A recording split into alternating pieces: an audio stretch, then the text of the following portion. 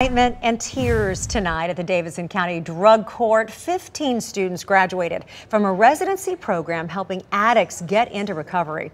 The support the residents had for each other plays a huge part in the process here. Judge Seth Norman founded the program. He says it is life-saving. He started it because the alternatives were jail, the hospital, or worse. He knew there was an option for a positive outcome. This program did something to me that I didn't think was possible.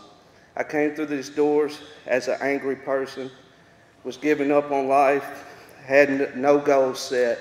It done something for me, you know, the lights had turned on. Isn't that awesome? The men and women in the program were all convicted of nonviolent drug offenses, all related to their history of drug abuse and addiction.